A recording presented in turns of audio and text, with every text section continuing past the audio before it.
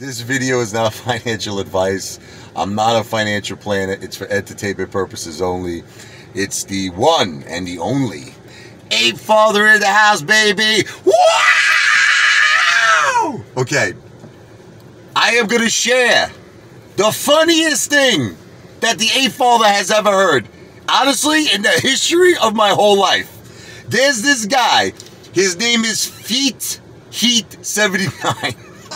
Feet, F-E-E-T, heat, H-E-A-T, number 7, number 9. feetheat79. So he's one of the haters, right? Who tells the ape father, you know, I don't like you. I don't like what you're doing. So he says to me, I don't like how you're only helping 1 or 2 or 3 apes a day.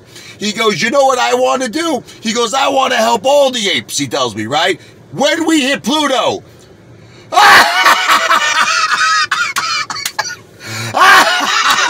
He wants to help. He wants to help the apes. Are you ready? Listen to me. When we hit Pluto, that's when he wants to help the apes. Not now, when they need the help. He says, send me a list. This is what this guy, feetheat79, says.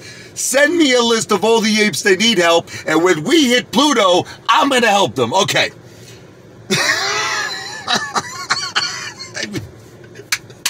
I got... That is the... I can't stop laughing. This is the funniest thing I've ever heard. Oh, you know what it's like saying? It's like saying when I hit the mega, right? When I hit the lotto, I hit like 500 million, I'm going to start helping people. Listen, my friend, feetheat79. Listen to me. When we hit Pluto, they're not going to need your help. Okay? They need your help right now. He wants to help.